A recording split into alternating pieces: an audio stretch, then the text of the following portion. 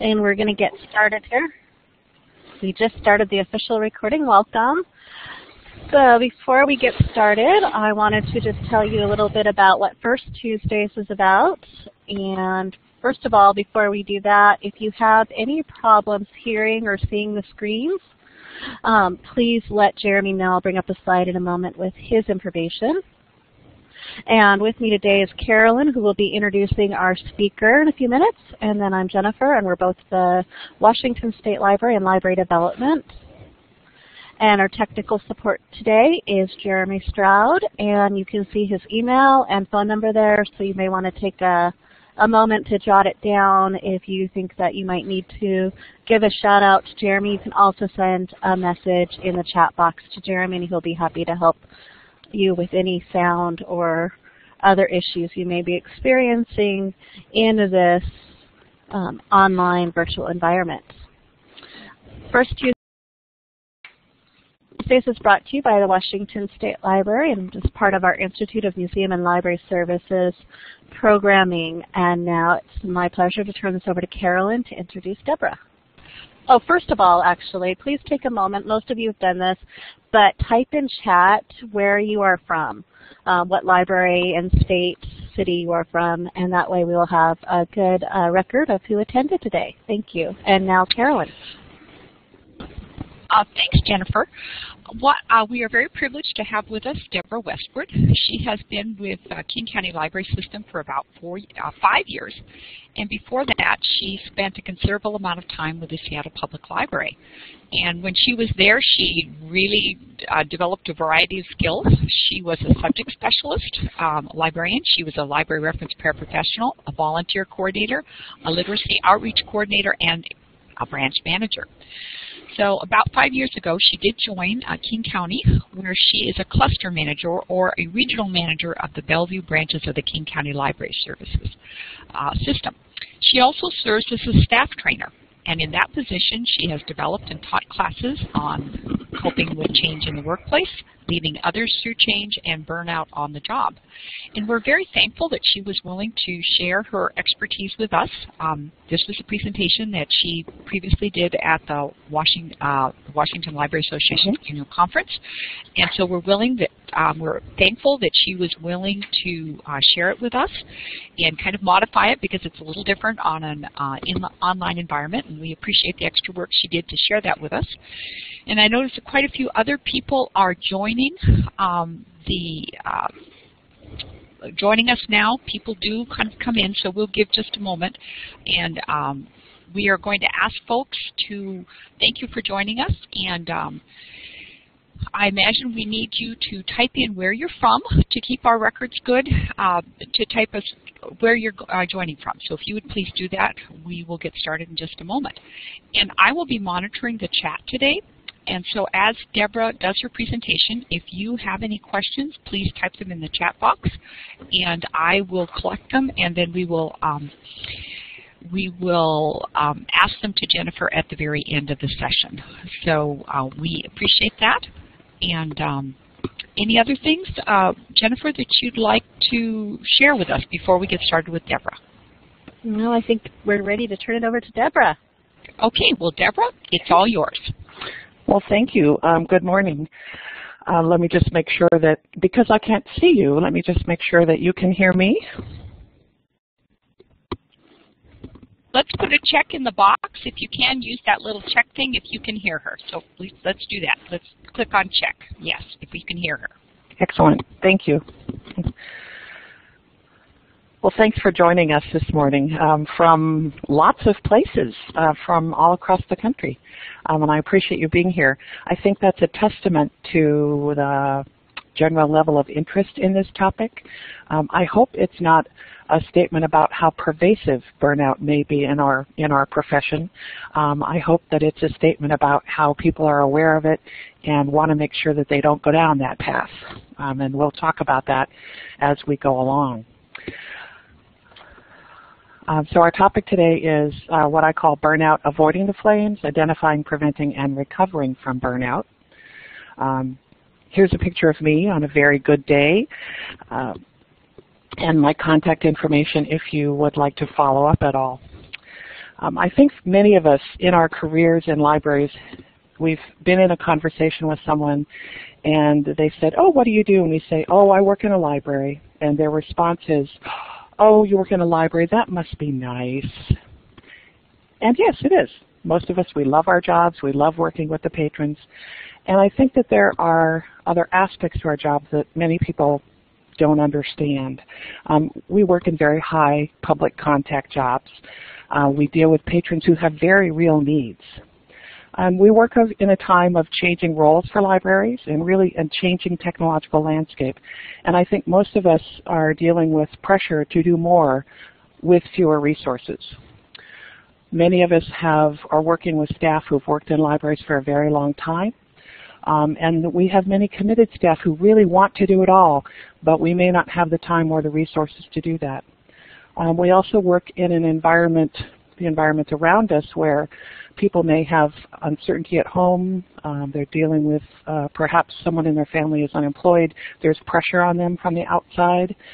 Many of our patrons are dealing with unemployment, homelessness, and so we are seeing great societal needs. And now some of our people, some of our staff just bounce along and do just great with this. They remain resilient, they don't have a problem with it, but others start to fade. They start to feel less enthusiasm for their job. And we might ask, well, why does that happen? Why some and not others?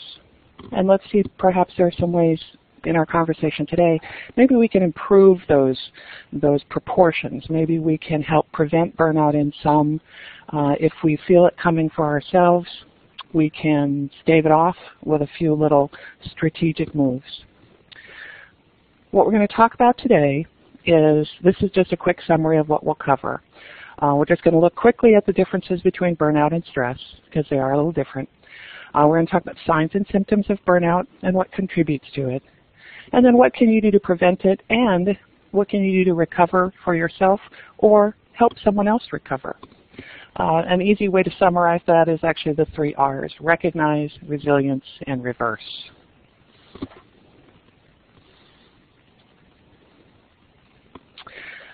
Burnout has lots of names.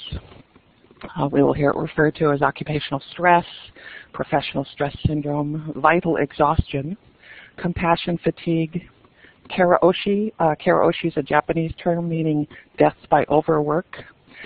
And sometimes we will hear burnout referred to as secondary traumatic stress disorder. I'm going to differentiate about that in a little bit. But burnout is something that we see in many, many different occupations. If you Google burnout, you will find articles about burnout in priests, burnout among nurses, among physicians, among social workers, among law enforcement personnel, among lawyers, among teachers. And we also experience among librarians and library staff. The thing that all of these professions have in common is they are high public contact positions. They tend to be people who are very strongly motivated to work with people who are very involved in their work. And for many of the people involved in these professions, work is one of the ways that you derive satisfaction in your life. You're making a difference in the world. And it's your work is a source of your identity. I'm going to give you a working definition of burnout. Christina Maslach and Susan Jackson are oft-quoted researchers on the topic of burnout. They did some, their article that's listed here is, if you Google burnout, they're going to come up on your first page. And this is a working definition that they've provided, and I've highlighted the terms that I think are really important, that it's in a sense of emotional exhaustion and an accompanying cynicism that occurs among people who do people work of some kind. So we don't tend to see burnout in folks who work with things. We tend to see burnout in folks who work with people. Let's talk just briefly about the difference between stress and burnout. Stress is characterized by, stress is actually it's a situation about too much. There's too much to do, there's too much to say, there's too much pressure, there's too much adrenaline. Burnout is more about not enough energy to do it. There's just not enough gas in the tank, not enough resources. There is a sense, can be a sense, everything is blunted. The response, rather than being urgent and hyperactive, is to pull back, is to slow down. Things are dampened. Stress has tremendous physical effect. Stress is bad for your heart, it's bad for your digestive tract, it's bad for your immune system, it's bad for your sleep cycles. Stress contributes to all kinds of physical ailments. Burnout is generally characterized as doing damage to your heart, your soul. Stress may kill you prematurely because it's so hard on your body. Burnout may just may make you feel like just life is not worth living. Okay. Now that's a really upbeat way to look at it, but I think we can also summarize it just in this cartoon, which comes from a website called My Burnout Thing. On the left side we have stressed Eric, whose hair is back, whose eyes are big, who's looking stressed out. But on the right we have burnt out Eric, Eric was just too exhausted to show up for the picture. And that's kind of burnout in a nutshell. Now, burnout does not happen overnight. We don't tend to have spontaneous acts of burnout. There are situations where people have an experience where they just feel like they just can't go on. That's more along the lines of post-traumatic stress disorder. When we think about the classical symptoms and signs of burnout, it's more a gradual accumulation of things. But there are warning signals, and they occur really within three realms: within the physical or the body, the mental or the mind or emotions, and then observable behaviors.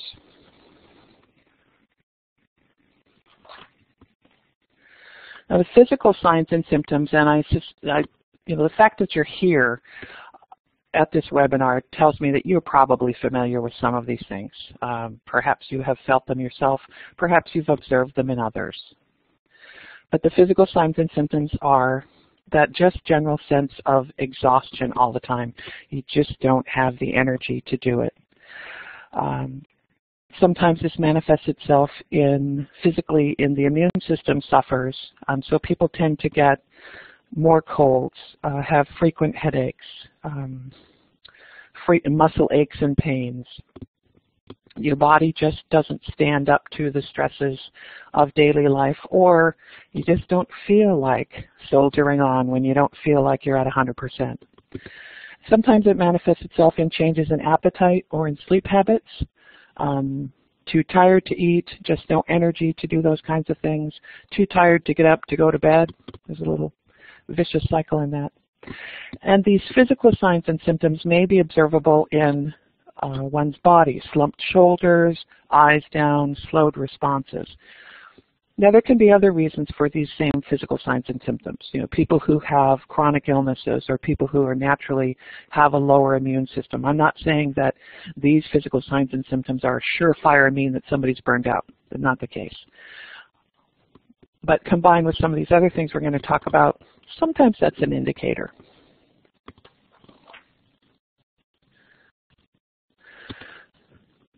Within yourself or within the person, you may experience or see signs of these kinds of emotional symptoms or these emotional indicators. A sense of detachment. Emotions are blunted. There's just not the spark there. Sometimes the person will turn their feelings in on themselves, and they will indicate that they have their sense of self-worth has deteriorated. There's a sense of helplessness or a sense of self-blame. And sometimes that self-blame manifests itself as, oh, there's so much to do. If I just worked harder, if I just came in earlier, if I just tried harder, I could do this, except that doesn't tend to change things. And so there's a cycle of blame that can happen. The person may express just a sense of inner emptiness, a blahness. There's just no spark, no get up and go. It's hard to see what's the point, why should I do this? Or it may manifest itself as kind of those classic symptoms of depression that we think of. There's often also just a loss of satisfaction in the work, a loss of satisfaction with life in general, and an increasingly cynical or negative view of things. Why should I try? Nothing's going to get any better. It's just not worth it. And so when there's a persistent pattern of this, that can be a warning sign. Now, the previous two things we've talked about, physical signs, you can see, you may be able to observe those. Emotional signs and symptoms, it's hard to see, you can't see inside a person's heart and soul, so you can't know what they're feeling, but you can observe their behavior. And some of the behavioral signs that we sometimes see, a person tends to withdraw or isolate themselves. You may have someone who used to be one of your top performers, used to be really active and vital, but it's taking a lot longer for them to get things done. Sometimes people self-medicate. They'll use food or drugs or alcohol to help themselves cope, to help themselves feel better, to help themselves get through the day. You may notice people who previously have always been kind of calm and moderate, but they're now expressing fits of temper or outbursts and just taking out their frustration on others. And in the workplace, we certainly see it as people skipping work, coming in late, leaving early, and part of that stems from the sense that there's nothing I can do, so why should I bother? People are no longer bringing you their A game because they just can't find it anymore. Ironically, one of the things that people often say as a way to respond to burnout is to call in your support system. Seek out people who help you recharge and help you feel revitalized. But when one of the behaviors is withdrawal or isolation, those two things are in conflict with each other. Now, for you all, there is I've included a burnout assessment sheet that should be popping up here in the webinar at some point, and it's something that you'll be able to print out and actually look at for yourself, figure out where you are on the burnout spectrum. This is just a handy tool. It's not a formal diagnostic tool. It can help you identify emerging issues for yourself. It's also, there it is. It's also something that lists a number of behaviors, and it's maybe helpful for you to read and just note for yourself, or if you're coaching or counseling someone else.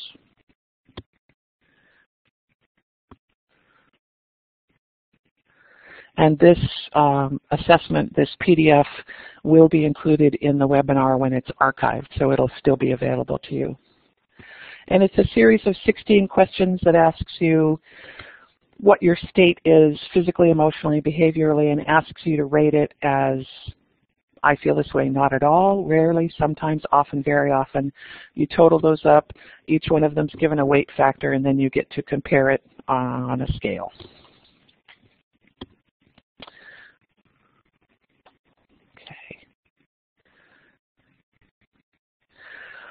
There are a lot of factors that contribute to burnout. As I said, it's not something that tends to just leap up on you one day. It tends to be something that is accumulative, builds up over time. And as we look at why do some people burn out and others don't? We have some folks who've worked in this field, or folks who've been nurses or ministers or social workers for decades who still seem resilient. And yet there are others who are new to the professions and they don't last very long. There are a number of factors that influence that.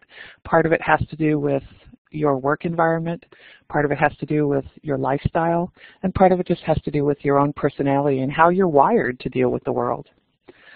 Each person has their own way of moving through life. Everybody has their own perspective and attitude. And some keep a person buoyed up and allow them to rebound from any disappointments or setbacks.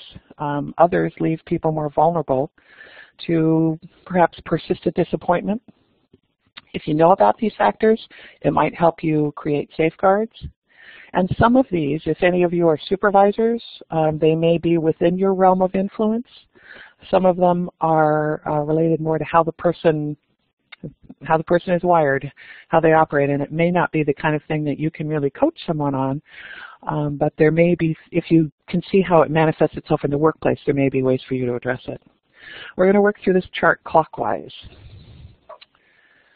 And I'd like to ask you for your input, for your thoughts about what some of these factors are. If you think about work-related factors that might contribute to burnout, what kinds of things do you think help send people down that road? What are the work-related factors that contribute to burnout? And you can go ahead and type your thoughts in the chat box if you have anything, if you have any thoughts on that. Work-related factors that contribute to burnout. Carolyn has said an inability to control what happens to you in your job. And Laura's saying being understaffed, unresolved stress.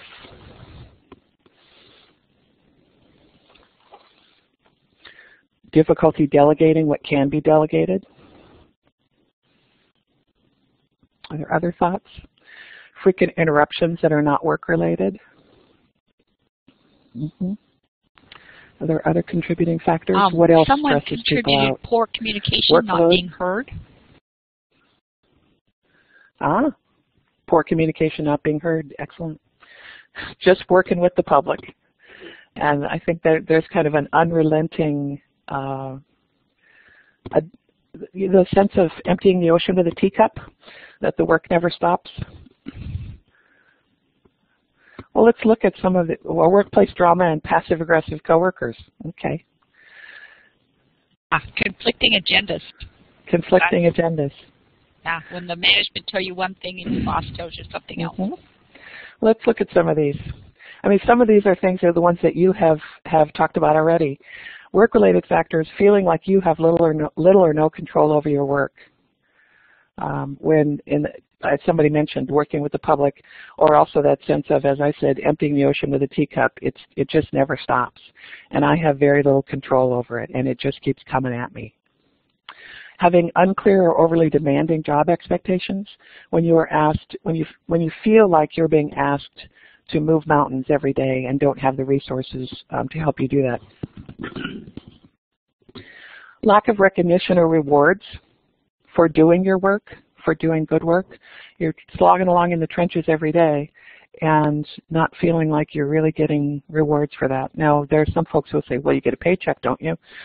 But there are other ways that people seek out and other kinds of rewards that people appreciate. Work that's monotonous or unchallenging can also contribute to that. And working in a chaotic or a high-pressure environment. And I think that a lot of that working in a chaotic or high-pressure environment can include workplace drama, can include conflicting agendas, can include, there was a statement that somebody made earlier about frequent interruptions that are not work-related, when you just can't get in your rhythm where you're always kind of set off. There is something called the job demand control theory that you can go ahead and take a look at if you like, if you Google it. What it does is it creates an X and a Y axis of jobs that have low and high pressure on the job, contrasted with low and high levels of control over what you do. And you may have people who work in a job that's not, the low pressure, not a lot of pressure, and not a lot of control. And that tends to be the kind of environment where people might be bored, but they tend not to burn out. And those would be positions where you don't have a lot of resources or latitude, but you also don't have a lot of stress or responsibility. And an example of that might be, the security guard who works at the office building at night who monitors the CCTV system, and when there's a problem, they call the police. So they're not actually the one responding. They're just kind of keeping an eye on things, but they don't actually have to be responsible for that. And you have situations where you have high control and low demand, and that's somebody who has a lot of resources and the skills to deal with the situation, but they don't actually have to do that very often. And I think a classic example of that might be perhaps a teacher who's teaching a class that she's taught 100 times before. Has it down pat, it's pretty smooth sailing. You have positions that are high control, got a lot of resources, you have a lot of control over the situation, and high demand. And an example of that might be the CEO of a thriving company. Many professional occupations fit into that role. But where you tend to have burnout is when you're into that section of the quadrant that's low control. You don't have a lot of say over what happens. You may not have the resources to deal with it, and high demand. There's a lot you have to do. So you have to do a lot, but you don't have a lot to do it with. And kind of an example of that might be a teacher with inadequate supplies or staffing, a factory worker who works at an assembly line where they have no control over the speed of it, military commander without adequate troops or equipment, or library staff working in an environment where we're asked to do a lot more, but we don't have additional resources. And Jerry has mentioned trying to keep up with technology. I think that's probably another one, the sense of, I only have so much time. For some of us at certain points in our life, we may feel, I'm not sure I can keep up with a whole new version of technology. I feel like my technology buffer is full, and yet here we go. Here's a whole nother type of technology. If you've been paying any attention to the reports from the Consumer Electronics Show in Las Vegas, they're talking about all these new things that are coming along, and I look at it and think, oh my goodness, I'm going to have to learn how to use some of those things. And I will confess, it's a little daunting to think of that. Now, for some of these things, they are within your control. Excuse me. As an employee, some of these factors are within your control. As a manager, some of them may be within your control. As an employee, you may be in a position, if you are working in an environment where the expectations of the job are unclear, you may be able to seek clarification. Now, for some of us who are middle managers, you may have a sense of being stuck. I don't have the resources. I've asked for clarification, but I didn't get it. But people are asking me for clarification. They're asking me for a clearer direction. That's a difficult position to be in. I wish I had a magic bullet for that. Lack of recognition. As a manager, you may be in a position, a manager or a supervisor, you may be in a position to provide that in small ways. When there are unclear or overly demanding expectations, again, as a staff member, asking for clarification can be a way to help alleviate some of that. As a manager or a supervisor, you may be able to have some influence over that by making clear that the expectations you put out are clear, are reasonable. You may be able to help mediate that. Doing work that's monotonous or unchallenging. As an employee, are you in a position to ask to change some things up, swap some things out, ask for a little variety? As a manager or a supervisor or someone who delegates those or assigns those tasks, are you in a position to swap some things up for people, provide variety to people?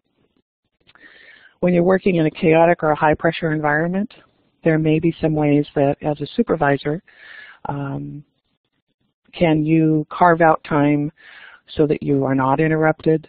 Can you do some things to help reduce the amount of chaos in your environment for yourself and for your employees? Those may be ways that you can help to mediate some of those. Okay. Let's move on to lifestyle factors. There are ways that we conduct our lives that might help contribute to burnout. Again, I'll ask you for your ideas. What are some of the ways that we live our lives outside of the workplace, things that we do, behavior patterns that we have? What are some things that folks do that might contribute to burnout?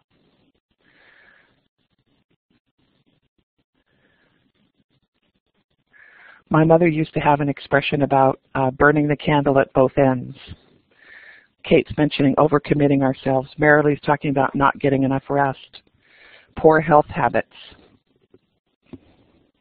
Are there other things? Lack of exercise.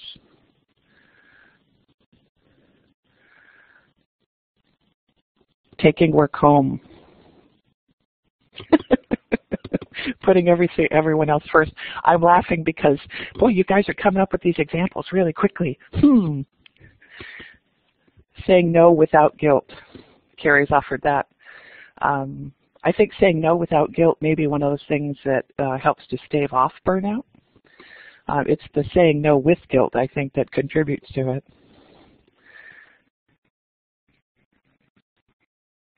Any other last thoughts on that? Well, let's look at some of them. That lack of a work-life balance is very important. If in your life in general you never leave work, you take work home with you, you never unplug, trying to be too many things to too many people, not knowing how to say no, taking on too much, unbalanced sleep or nutritional habits, and I was trying to be really neutral in how I phrased this rather than saying bad sleep habits or eating junk food, but unbalanced sleep or nutritional habits where you're not getting enough sleep and you're not feeding the machine, you're not giving yourself appropriate nutrition. And lack of close supportive relationships, not having any support system around you can certainly be one of the things that contributes to that, because if you don't have anybody around you who encourages you to have some downtime, who distracts you, who brings joy into your life, who helps you find the joy in your life, that can be the kind of thing that really exacerbates burnout. Also, a chaotic home life, strong external demands from family circumstances, and some of these are things that are certainly beyond our control. Some of us have aging parents at home. We may have, there may be illness in our family. We may have an unemployed spouse, or there may be family crises going on. And these are the kinds of things where your energy is now divided. And if you're trying to maintain a work-life balance where work is the major source of your stress and you're trying to go home, which would be the place where you are restored and refreshed, but when you're at home that's not actually happening, you don't ever have a chance to recharge your batteries. You don't have a chance to rest and relax and get away from it.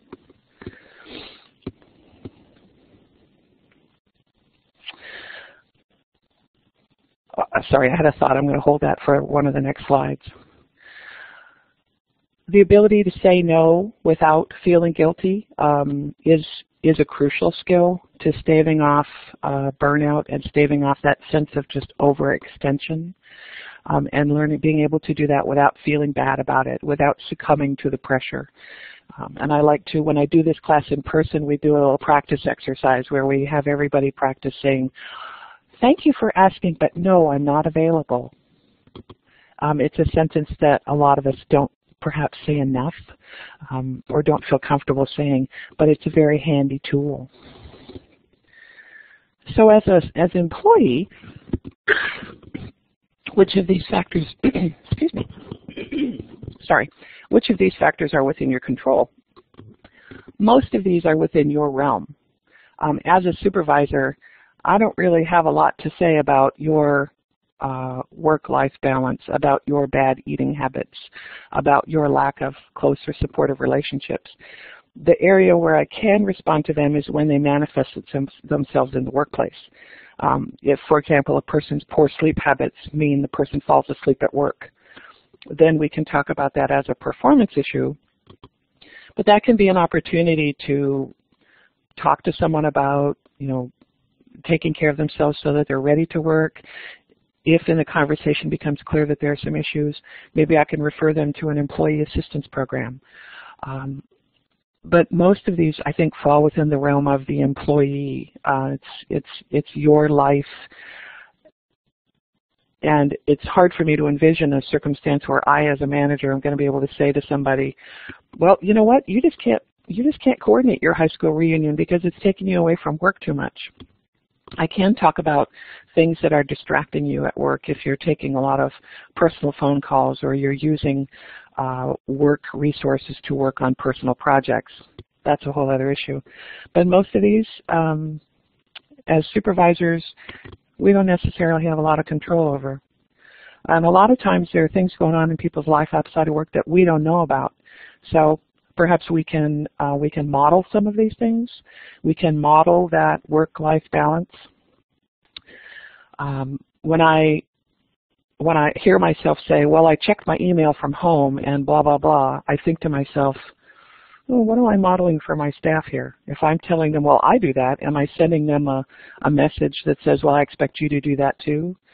And so part of perhaps the best thing I can do is model appropriate behavior.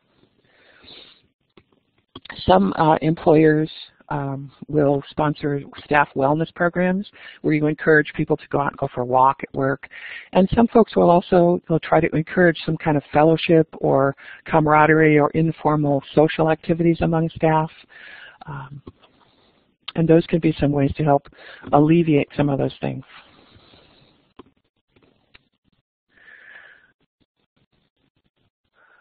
There are also just personality traits, the way that each one of us is wired, that will contribute to burnout. And some of those traits I think you've mentioned in previous comments, but I'd like to give you a chance to suggest a few more. What are the kinds of personality traits that contribute to burnout? Just the way that you wired, the way that you look at the world, what are the ideas, or what are some of those factors that might leave you more susceptible to burning out? Do you have thoughts on that? I know earlier someone mentioned something about delegating, and I think control, the need to be in control or an reluctance to delegate can certainly be something that will leave one more susceptible to burnout. Are there others? Being a perfectionist. In my family, we used to have an expression that anything worth doing is worth overdoing. And we're trying to get away from that. But that idea that it's got to be perfect. Kate's suggesting the need to please. Procrastinator or perfectionist, and those are different sides of the same coin, I think. Wanting to contribute to everything. Taking on too much and then getting stressed out about it. That sense of, oh man, I should have said no, which is what Jerry has said, I can't say no. People who can't say no. Are there other thoughts? Well, let's look at some of them. Those perfectionist tendencies, that need to, that 100% is not good enough, that I need to do it, it needs to be done the best, it needs to be done the best ever. And I'll a little confession here, I'm really prone to this one. And someone introduced me to an expression that done is better than perfect. Oh, Yvette has mentioned boundaries. I think that's a really good one to point out. That expression, done is better than perfect, when I first heard that, I thought, what? And I think one of the things that's true is that among people who are really prone to being perfectionists, a lot of times their best, what others might consider to be really, really good, and they would consider, oh, well, that's okay. You know, sometimes we have really extraordinary and perhaps unreasonable expectations about what it should be when it actually could be done. There's an expression, enough is as good as a feast, and I think I actually got that from a children's book. And sometimes let enough just be enough. A need to be in control, that control need, sometimes uncharitably we'll refer to it as somebody who's a control freak, but a reluctance or an unwillingness to delegate to others. And that, I think, relates back to the perfectionism. If I do it myself, I know that it'll be done right. I can't necessarily trust others to do it in a way that will meet my standards. That gets me into a loop, because if I can't expect others to do it up to my standards, then it means I have to do it myself. And if I can let go of that, I may be more able to delegate things and let others do it. It's also a way of getting other people involved and to share the workload. A pervasive pessimism or a negative view of the world. Now, this can be something that actually is occurs after one is feeling somewhat burned out. You start to see the world in a much more negative way. But there are also other people that I'm sure we've all encountered them who not only is the glass half empty, it's an ugly glass. And that's the kind of thing that may lead you down a path that allows you to be more susceptible to feeling burned out. And just that kind of high-achieving type A personality, really tightly wound, really wanting to do it all. It's all that it's up to you. There's a couple of people also had mentioned boundaries, and that need to do it all, or the wanting to be involved in everything. And some of that relates back, I think, to that perfectionism. I have a little sidebar that I've added about societal messages, because I think that if we look around us, if you go to the self-help section of your library, or you just look at advertising on television, there's kind of a pervasive message about achieving excellence, sort of success, you can have it all.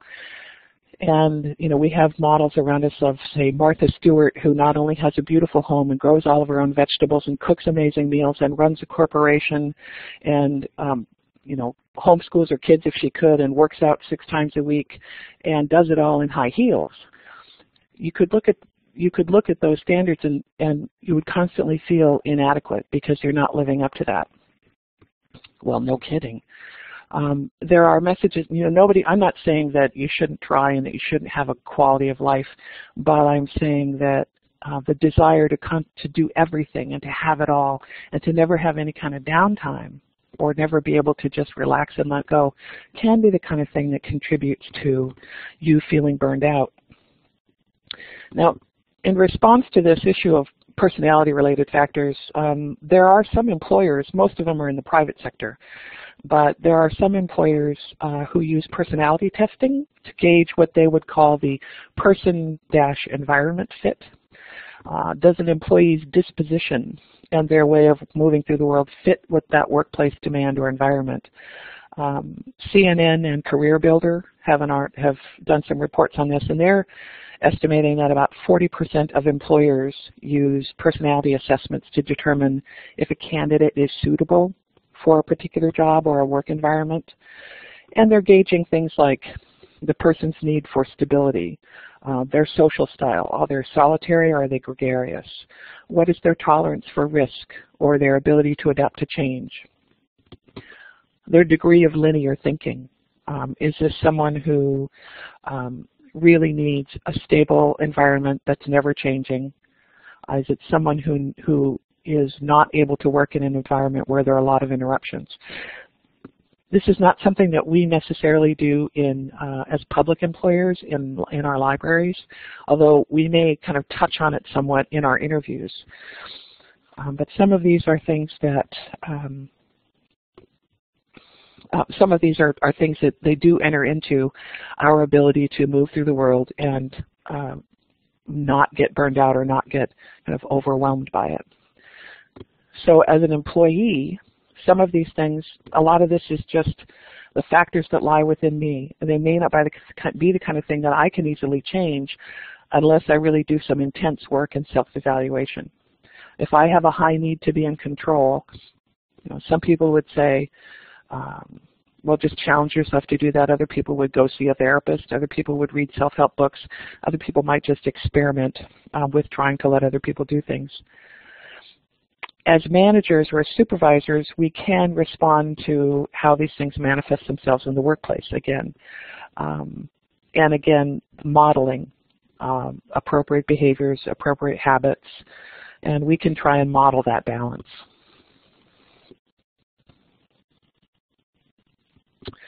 So what can you do to prevent burnout for yourself and in your work?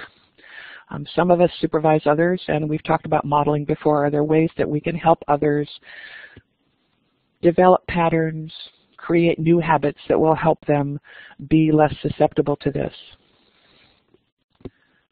And are there things we can do for ourselves? There is a book called The Power of Full Engagement. It's been reprinted a number of times. This Free Press 2004 edition is the latest one. And I think that this is really a lovely analogy for building that kind of resilience to avoid burnout is the image of the fuel tank.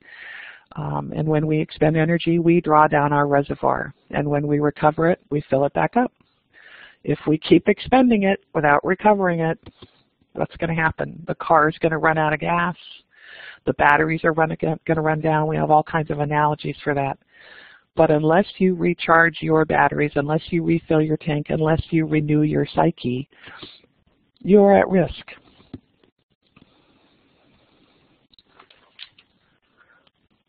So I'm curious what you think the kinds of things are. What are the kinds of things you can do for yourself? How do you build resilience? How do you refill your own emotional and psychic reservoirs, recharge your batteries? What kinds of things do you do? How do you relieve stress? How do you regain perspective? Carolyn exercises. What other kinds of things do people do? Read, meditate. People do yoga, pray. These are all activities that we take on. One person has said, maybe it sounds awful, but I don't take work too seriously. One person says, hit happy hour with friends who work in libraries. And there's a not very thinly veiled hint in there, Jerry, to meet up with friends. You know, sometimes getting together with friends and friends who work in the same environment and just vent, just get it out there because you're with a group of friends who understand the environment. Get away to third places and pace yourself. Okay. Travel. And all of those things are ways of taking a break, getting away. Let's look at some other ones. Minimizing other stress. And Kate has suggested that as a manager, I try to touch base with my staff and check in with them about their stress. And I'm going to ask the same question in just a second from exactly that perspective, Kate, that how can you as a manager or a supervisor, or what can you do in the workplace? And for now, let's just talk about, Julie's going to bake and bring treats to work. So that she doesn't eat them all. And there's a benefit to that, because one is you then don't get yourself into that cycle of bad nutritional habits, but it's also a way of kind of providing nurturance to other folks. And Julie, we have some folks who'd like to line up and get in line for your nurturance and support. Some folks escape is a wonderful way to kind of recharge yourself, refill your reservoir. Some folks do that through reading. Some folks do it through travel. Some folks do it through, someone said, I just allow myself to do nothing. I give myself some downtime. There's a disconnect. A lot of the articles or the books that you'll read will talk about unplugging. They'll say, give yourself a computer-free, technology-free time period where you're not, your cell phone is turned off, your iPad is turned off, you're not checking email. I think that may be a generational thing. I think that there may be some people for whom that adds stress. So perhaps for those folks, what they do is they don't answer their work email. They don't check their library's Facebook page. They do their personal one. Declaring work-free zones and times. For some folks, again, you're going to turn off your cell phone. You're not going to check your email. If you pay any attention to the 7 Habits of Highly Effective People, Stephen Covey, one of their tenets is that you have a day, and I think in their book it's Sundays, where you don't do work things. That is your time with your family. If you go to one of their stores, you'll see that they're closed, and they have a sign that says, in order for our staff to recharge and spend time with their families and do those important things outside of work, our store's not open today. That's a pretty revolutionary thought.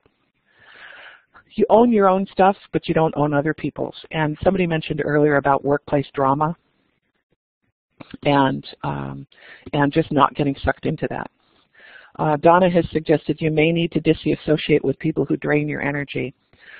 I was at a training recently from the Trauma Stewardship Institute, and it was a presentation about secondary trauma in people who work with people.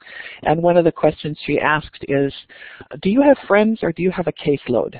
and she was talking about the experience that some people have. If perhaps you're a social worker in your work life, and you find out that really all of your friends are pretty needy, and what you end up doing is the same stuff you do at work, you end up doing at home.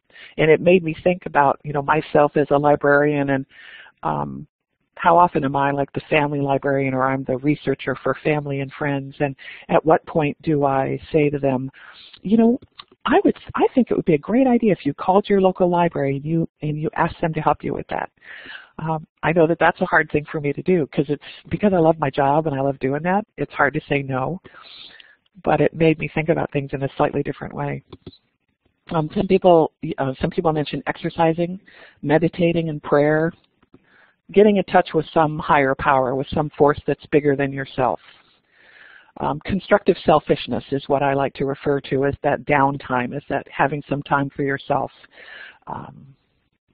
Play. Just have some fun and seek out joy. Breathing, and a couple people mentioned yoga. Breath is an important part of yoga, but there's also that physicality to it, the stretching, the moving your body, the releasing endorphins. Practice saying no. Offering and accepting support, that's very difficult for many of us because, again, going back to those perfectionist tendencies, if I do it myself, I know it'll be done right. If I ask somebody else to do it, I don't know how it's going to go. You can offer and ask for support. And in those cases where you really need some external support, talking to a therapist, using an employee assistance program or project if you have one available through your workplace. For other people, it's talking to friends. For some people, it's finding support through support groups, through just groups at church, just finding some way of creating a support network for yourself. Some folks also talk about starting the day with a relaxation ritual, which for many people who do that with meditation, the first thing they do in the morning. Other folks start the day by sitting down. You take 5 or 10 minutes at the beginning of the day, close your office door, and just kind of write yourself your to-do list. It gives you a moment to collect yourself, gather your thoughts, and kind of prepare yourself for the day. Well, you can do these things for yourself. But in the workplace, and because many of you are leaders, your supervisors, your managers, what are the kinds of things that you can do for your colleagues and your staff to prevent or alleviate burnout? So there are things you can do for yourself, but are there things you can do for the group? And there's a little irony in this because I've just talked to you about cutting back and setting boundaries, and now I'm asking you, yeah, but how are you going to help other people from burning out? Sometimes that's part of our role in work. So what are the kinds of things that you could do as a staff leader or as a supervisor or a manager? Kate earlier mentioned I check in with them about their stresses, and I ask them, how's it going? I check in with them. Keeping the mood light with humor. Ooh, Jerry's mentioned look people in the eye and listen to them. Pay attention to their nonverbal language, their body language. Pick up those cues. Are there other kinds of things you can think of? I talked earlier about modeling appropriate behavior, modeling healthy habits. Merely is suggesting communicating. One of those things that really contributes to burnout is working with unclear expectations. If you can clarify those things for people, you may help alleviate some of the burden. Deal with our own stuff so we're not emotional vampires at work. That's a really powerful phrase.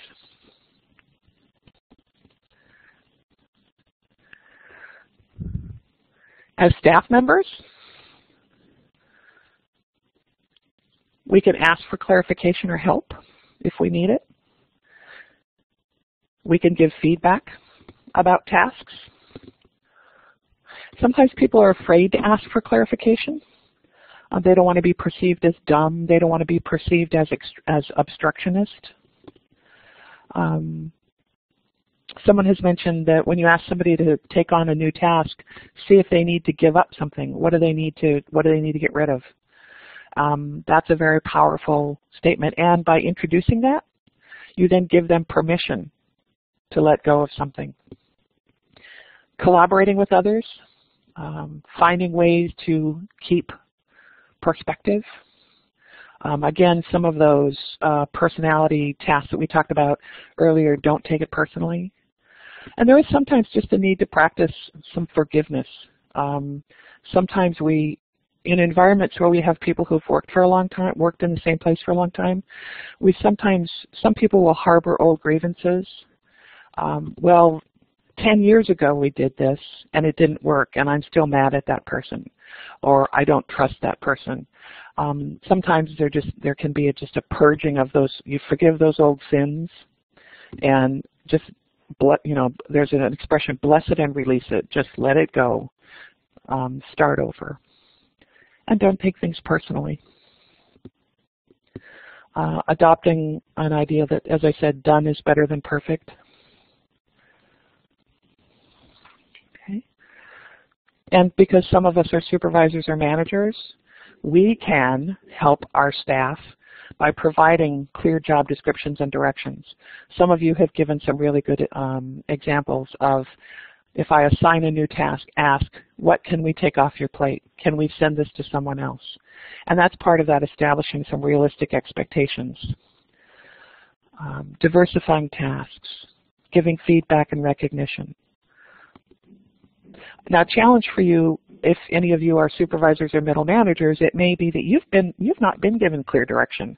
You've not been given a clear description, and you have to try and figure that out. And this is the peril, certainly, of middle management. And one of the things that you may be also trying to do is balance employee well-being with the fact that we have work to do and we have deadlines we need to meet. And so we do sometimes need to put pressure on people to produce. If I only have 2 people and I have 10 tasks that need to be done, okay, if we have to get all those things done, one of the things we might be able to do is say, really? Do we really have to get all those things done? But figure out some ways to divide things up easily. I noticed that some people are leaving the room. We are approaching our hour time, which is a time when many people have to leave to go on a desk or something. So I was just going to say, are you going to be within a few moments of being done? Okay, just wanted to kind of give that hi. And then people, if you can stay, please stay. And I hope Deborah will be able to take questions for a few minutes afterwards. I will be. Okay, thank you. Thanks. So, what if you're already aflame? Your coattails are smoking. You're already feeling that sense of heaviness, that lack of spark. This is not something to take lightly. It's not something to just shrug off. Burnout's really serious. It can affect all aspects of your life, and one of the things people need to do is step back and get some perspective, to seriously reevaluate your goals and priorities, and be brutally honest. The worst case scenario is somebody's going to decide, you know what, I can't do this work anymore. I'm going to need to do something else. Well, in this economy, in this environment, that's a really difficult thing to do. So are there some things you can do short of that? You may need to acknowledge the losses that you've felt. Sometimes it means the sense of, why did you get into this field? I became a librarian, or I started to work in libraries because of this, but we don't do that anymore. You can grieve that loss and let it go. There may be something that used to be really the most joyful part of your work that you don't do anymore. Well, the question I would ask is, can you find that joy in some other task? Can you find that sense of pleasure? Is there some other aspect of your work that can give you joy? If you used to enjoy working with children in story time and seeing the joy on their face, can you get that same joy by mentoring other staff, by working with newer employees? Can you get that same level of satisfaction? Is there some way to rechannel that desire into another activity? It is important to, oftentimes the people who are most susceptible to burnout may be the people who have the highest vacation balances. And we mentioned earlier escaping, needing to step away. And sometimes it's important just to talk to somebody, as we talked about, therapists, supervisors. It's okay to admit that, I'm feeling a little fried about this. And to start talking about that, have a conversation about it, but taking some action, because one of the aspects of burnout that's so overwhelming is the sense of no control. And in regaining some aspect of control, that can be very empowering. And calling in your 911, the folks who can help you, the folks who can be supportive to you. Okay. And what I'd like to ask you to do is, if you are, based on the things we talked about today, let's actually go ahead and make a contract with ourselves.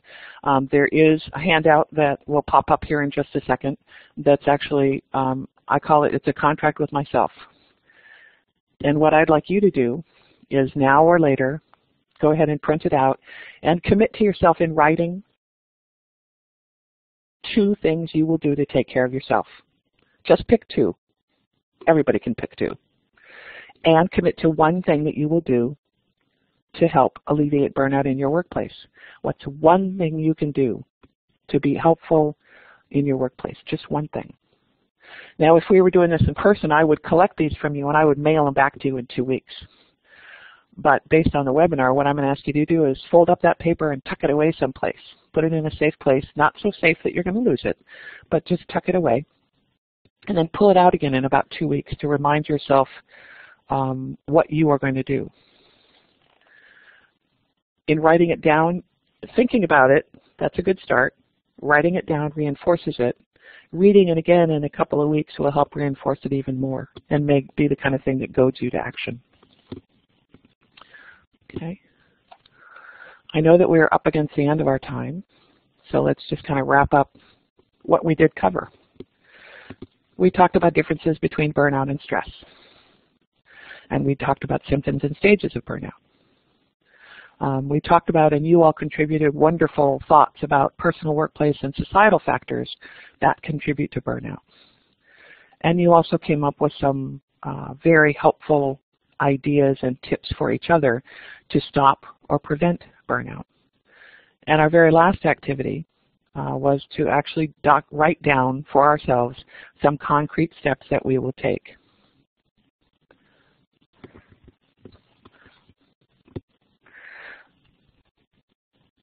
Now there is a supplemental reading package that will pop up at some point here, and it includes 3 articles, all from very different perspectives. One is from James Messina, who's a physician with the Livestrong Foundation.